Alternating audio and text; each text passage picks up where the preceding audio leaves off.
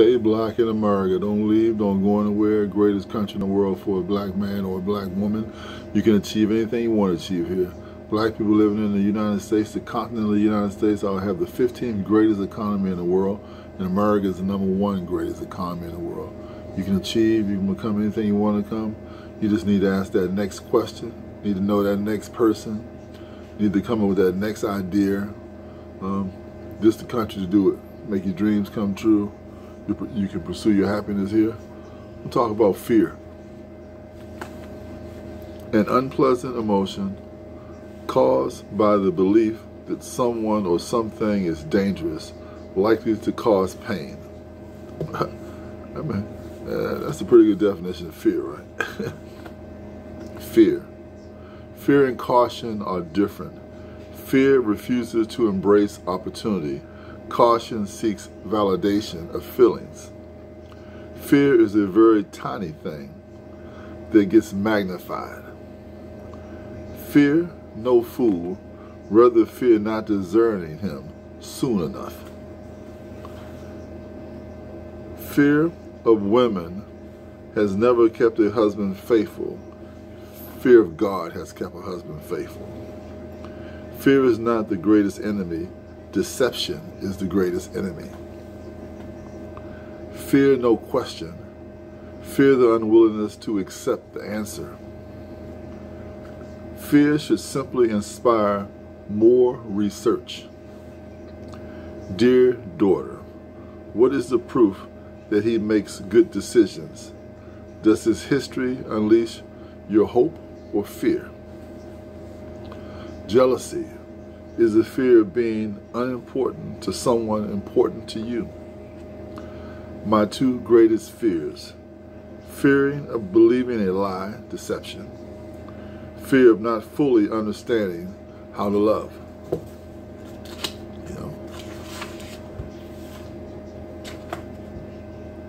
Some fear Catholics, some fear Muslims, some fear losing votes. The wise fear God. What you hear decides what you fear. Faith cometh by hearing. So does doubt. So does doubt. You doubt things by hearing stuff too, right?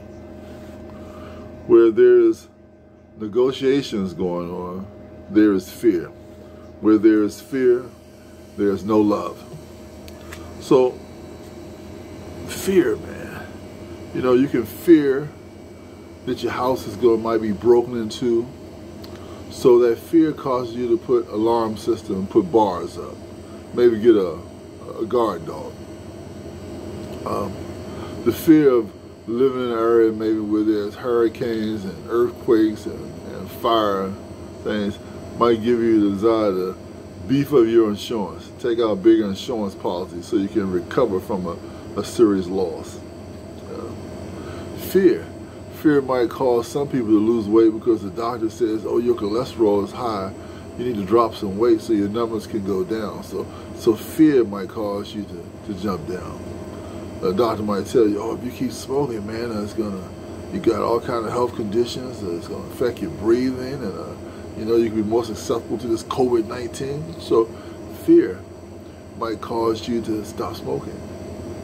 Well, the fear of God will cause you to accept your Lord and Savior Jesus Christ, as your Savior. Repent of your sins, because truly, if you accept Jesus Christ as your Lord and Savior, repent of your sins, you're going to heaven. If you don't accept Him as your Lord and Savior, then you're going to hell. So that fear alone should drive you into salvation.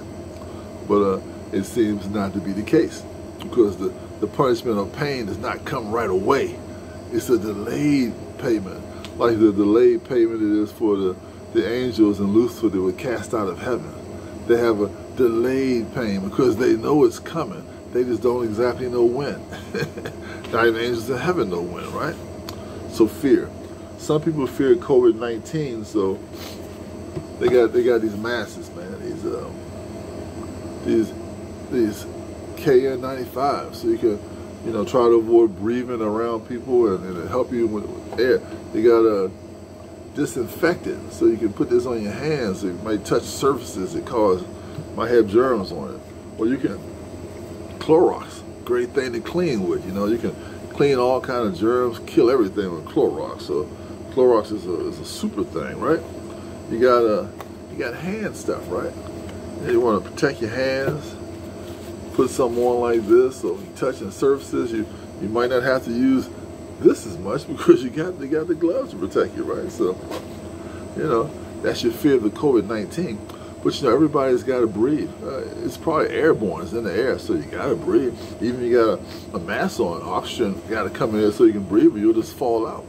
So, I think you got to trust in your Lord and Savior Jesus Christ. You got to trust in the one God, the true God, the God of Abraham, Isaac, and Jacob, the God that the Jewish people, you know, worship, the real God. You know, so Jewish came through the Jewish line, so everybody's believing all kind of stuff. But I think you better trust in the real God.